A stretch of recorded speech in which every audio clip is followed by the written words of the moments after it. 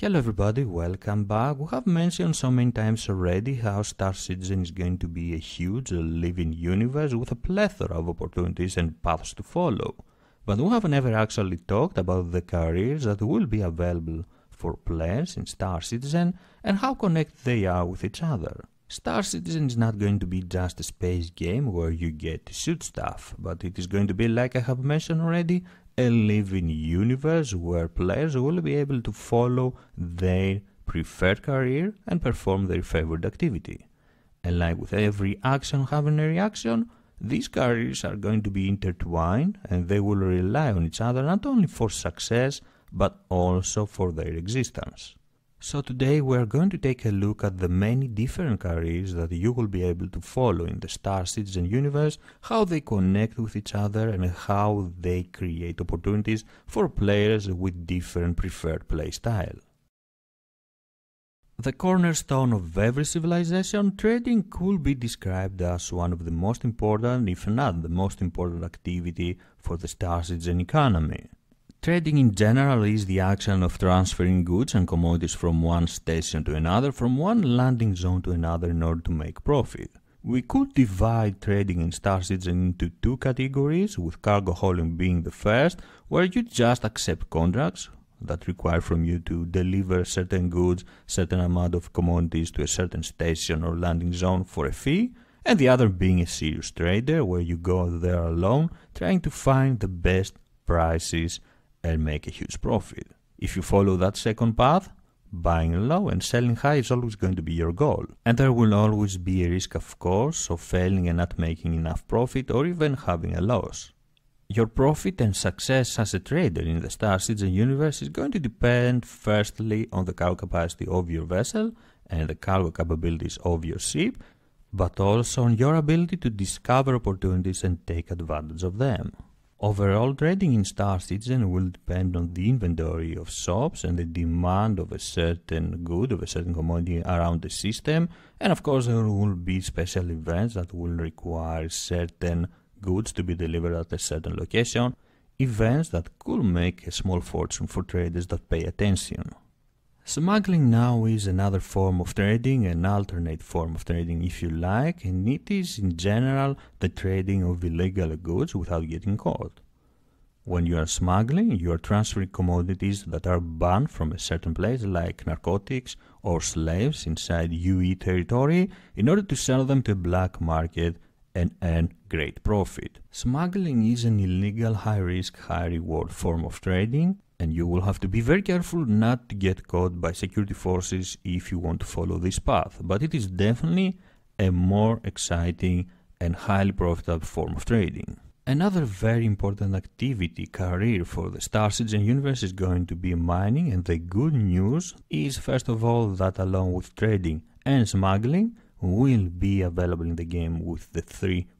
update. And the second is that this is going to be a very detailed profession that will require from you to make important decisions. In general, mining is going to be the action of extracting ore, minerals and gas from asteroids or the surface of a planet or the moon, refining them and selling them for profit. Mining in Star Citizen is not going to be a boring, repetitive process. You will not just get into your mining vessel, go out there, hit a rock, and return with a ton of rocks and become rich.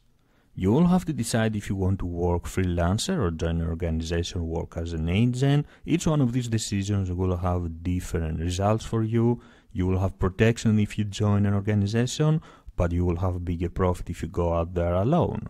You will have to always keep an eye on the commodity marketplace in order to see what sells the best at any given moment. And you again will have to decide if you want to go for a common mineral that will net you a certain profit,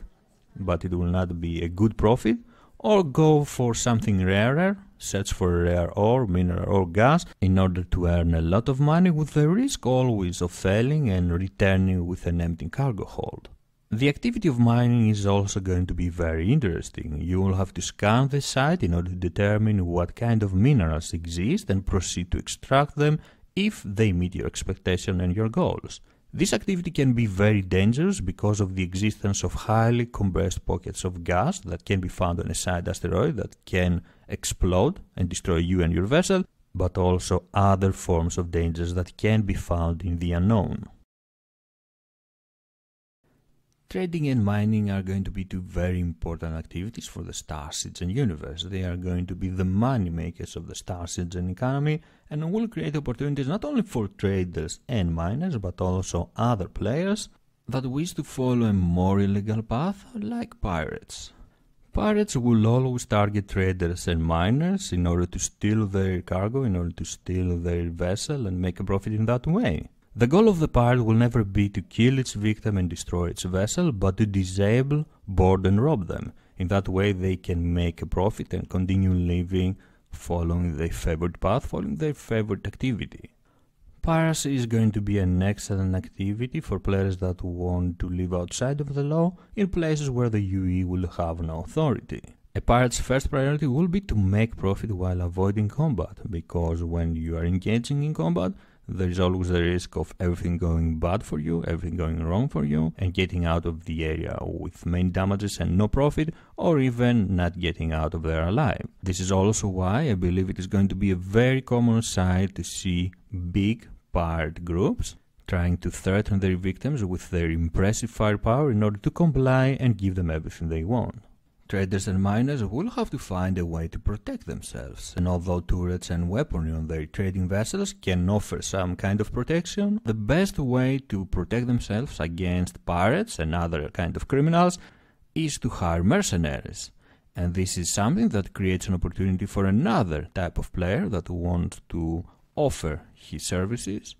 and escort a certain trader, a certain other player, to go from point A to point B with safety. Mercenaries are going to be hired guns that will offer their services in order to protect and escort traders, miners, or anyone else that requires protection, and their goal will be to get them from one system to another or from one space station to another with safety. Mercenaries, of course, will not only have the opportunity to offer their services for traders and miners to protect a trading convoy, for example, but they will also have the opportunity to offer their services in a military conflict between bigger organizations for whoever pays them the most. Eventually, pirates and other criminals will have bounties placed on their head, and this is where bounty hunters come into play. Bounty hunters are going to be players that want to enforce the law and want to hunt down this type of criminals in order to collect the bounty and make a profit following their preferred activity. Bounty hunters will be accepting contracts that require from them to find a criminal, to find a pirate, and try to arrest him or even kill him. No matter which one is going to be your preferred activity, no matter if you are after combat, if you are after the thrill of fighting other players or NPC, or if you just want to live a peaceful life in the Star Citizen universe, you will eventually have to repair your ship, because it was damaged at your previous fight or because things tend to break down. This is exactly why a technician is going to be a quite invaluable job in the Star Citizen universe, and many fleets and many organizations will want to have a dedicated technician in their roster. Repairs in Star Citizen can be done with a dedicated vessel like the Crucible, and it is going to be a complex activity with two major roles: the Repair Task Manager and the Repair Arm Operator. The Repair Task Manager will assess the damage of a ship and will designate the repair tasks that need to be undertaken, and of course will be responsible for picking the best materials for the job, materials that will have the best results for the vessel. The Repair Arm Operator then can start reconstructing the ship following two procedures: stripping and patching. Stripping is when the operator removes areas of the hull that are partially destroyed in order to clear the damaged area and make the repair process easier, and patching is the act of restoring a ship's or common surface and restoring its integrity. Field repairs are also going to be a reality in the Star Citizen universe, and a very important process if you ask me. The job of a dedicated technician aboard a capital ship or a multi-crew vessel will be to keep the vessel in shape, fixing everything that needs to be fixed, and of course keeping the ship alive in case of combat, giving to the crew the opportunity to fight back, get out of the area, and survive a bit longer until reinforcements can arrive or you can reach the safest, closest area. Obviously, nothing can be done in the Star Citizen universe without the necessary fuel. Fuel is the blood of your vessel and is very important if you want to continue traveling and if you want to continue performing your preferred activity. This is creating an excellent opportunity for players that want to play in that way, traveling around with their vessel, collecting fuel and selling it in order to make profit. And the best vessel that comes to mind for this activity is of course the Starfarer. It will be possible for players that want to make profit in that way to travel around the universe or even set store in an area where facilities like Cry-Astro don't exist, take advantage of the opportunity and try to sell their fuel to explorers or other players that passing by from the area. Of course, a lone Starfarer is going to be vulnerable to pirate and criminal attacks, and this is why Starfarer pilots and Starfarer crews might want to have some mercenary escorting them, some mercenary protecting them. Another opportunity for Starfarer pilots, for players in general that want to follow this activity, will be to offer their services to fleets that want to travel far away, military or trading convoys, accompanying them in that way, and at the same time having the protection of that certain fleet. Medic is another activity that is going to be very important for the Star Citizen universe and for every organization and fleet. Medics are going to be very important and will provide assistance in battle, keep your troops alive, or treat your injuries. They can be part of your organization, of your fleet, working for you and trying to keep you alive, or they can also be freelancers that are moving around the universe, following conflict and offering their services to any party. Well-trained medics could even resurrect dead players. Search and rescue activity overall in Star Citizen is going to be very strong, and players will be able to travel around searching for other players or NPC in need, offering medical assistance and also transportation to the nearest landing zone. After all, it has been confirmed that there will be missions available for the players in the Star Citizen universe that will require from you to rescue NPC, and players, other players in need, will always have the opportunity to create a mission for you and ask for your assistance. Two very good examples of vessels in this category, in this activity, are the Cutlass Red and the Endeavour, with the Endeavour even be able to turn into a field hospital with the proper modifications. Endeavour pilot and in general the Endeavour crew could try to make profit by simply following the conflict in the Star Citizen universe. If you know where there is a war going on, if you know where two organizations are fighting each other, you could go with your Endeavour and set a field hospital, offering your services to both parties or to only one of them. As an Endeavour pilot, you will be able to choose which players and with what reputation can respawn on your Endeavour and offer them the chance to respawn closer to the action, always for a fee. Obviously, a lone Endeavour will be vulnerable to pirate and other criminal attacks again, and will require some assistance, especially if you are a freelancer. You will have to think about hiring mercenaries to protect you while you are doing your business. We can very clearly see how this activity as well, and the other activities that we have mentioned already, connect with each other and create opportunities for different kind of players. In general, this latest category of carries that consists of mostly support roles, repairs, technician, refueling and of course medics, search and rescue, are going to be extremely useful for any organization and fleet in the Star Citizen universe, and every fleet, any serious organization will want to have dedicated medics, technicians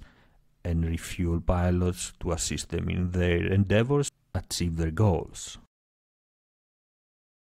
Exploration has to be the most interesting activity of Star Citizen, and to be honest, the number one activity I would like to perform as soon as we have the opportunity. Setting out into the unknown in order to admire the beauty of Star Citizen, but also find points of interest and turn this activity into profit. Exploration in Star Citizen is going to be an amazing activity for every player that wants to follow this path, because the universe of Star Citizen is going to be filled with secrets, with systems waiting for you to discover and explore, with new jump points and general points of interest. It will be possible to discover unknown asteroid fields, derelict ships, fuel sources, jump points and new systems like we have said, and you get to decide what you want to do with these discoveries. Share them with the rest of the community and claim the discovery for yourself, or keeping them for you and your organization, trying to take advantage of a new asteroid field, for example, rich in resources,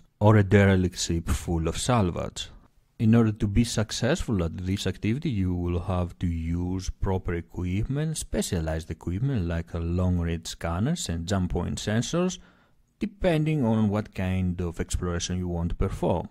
There are vessels, there are many actually exploration vessels in the game that can perform every kind of exploration activity equally,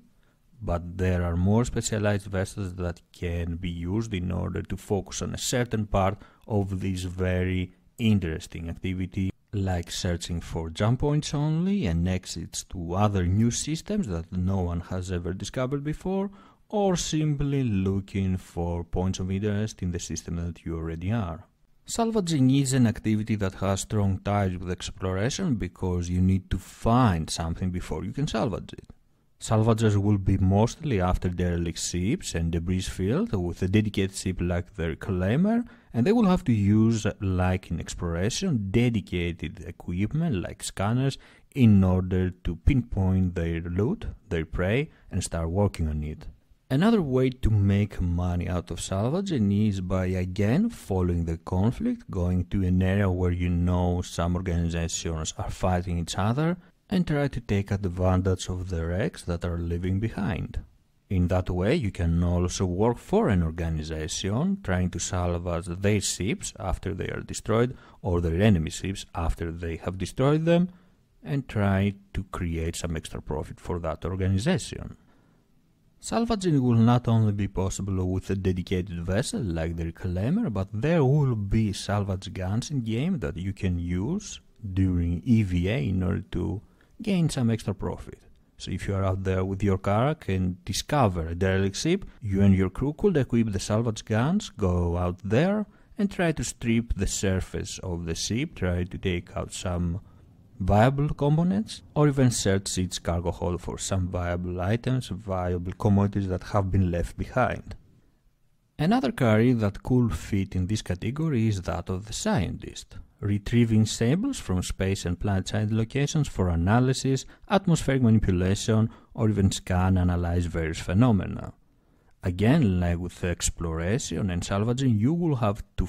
discover these phenomena in order to research them. Many ships will have the ability to carry scientific equipment, and the most common scenario I believe we are going to see in the Star Citizen universe is vessels that will work as exploration science hybrids like the Constellation Aquila, exploring around and at the same time searching for phenomena they can analyze and research them for profit.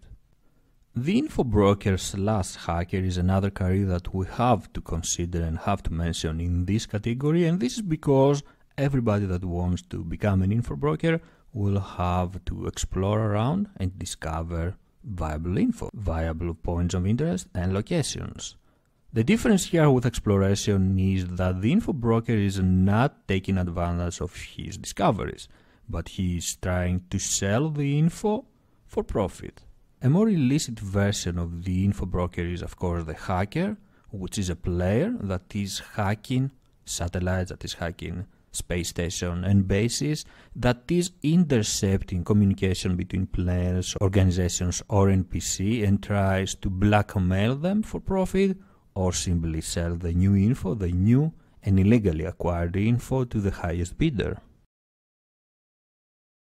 Passenger transport is going to be definitely the most unique activity, the most unique area in the Star Citizen universe. By using specialized vessels like the 890 Jump or the Genesis Starliners, you will be able to transfer NPC or players around the various Star Citizen systems for profit. You will be able to choose your route, the price of the ticket, and what kind of passengers you want aboard your vessel. You can choose a more luxury option, having VIP aboard your vessel, a small number of VIP, or you can go for a more commercial option, transferring a lot more NPC or other players. The decisions you make, of course, will have an impact on your profit, and how you treat them and how successful you are at this career will have an impact on your reputation. This career is also unique in the way that you will not have to own one of these specialized vessels, but you can work as a pilot for an NPC corporation, for an NPC organization if you want to. Who said that if you love speed and you just want to be as fast as possible, there won't be a career suitable for you in Star Citizen? Racing is going to be a career, and you will be able to travel around, participating in races and trying to make money. Racing will also have ties with passenger transport, and this is because ships like the 890 Jam and the Genesis Starliner can be modified in order to carry racing vessels like the M50 or the Razor, and in that way they can be turned like a mobile base, a mothership for racing teams and their vessels traveling around the universe, going from one system to another, participating in their favorite activity. A couple more careers that I would like to mention is farming and news reporter. As far as farming goes, we know that eventually in the far future we will have the ability to settle down on a planet and start producing goods. We will be able to plant and grow crops, harvest when appropriate, and sell for profit. Farming will also be possible aboard our Endeavour if we have the necessary modifications, if we have the necessary equipment. This activity will also be connected with trading, of course, because we can ask other players or NPC to transfer our goods for a fee, or we can transfer them ourselves to an area that will sell and earn us some good profit. As for news reporter or photographer, if you like, we don't really have that many info, but the existence of the Reliant Mako, a news van, let us think that if you want to be a reporter, if you want to travel around the Star Citizen universe, reporting facts, reporting stories as they happen, it will be possible. What really makes the careers of Star Citizen unique is not the fact that they are many, giving us a lot more opportunities to enjoy the game, but the fact that while you are performing one of these activities, you can perform one or two more at the same time, enriching your gameplay and have a lot more fun. I would really love to know which one of these careers is your favorite one, which one you would love to perform as soon as we get the opportunity. For me, it's definitely exploration. Thank you very much for joining me. If you enjoyed the video, please don't forget to leave a like and subscribe for more. I am SquidofLove, and I will see you around the verse. Bye bye.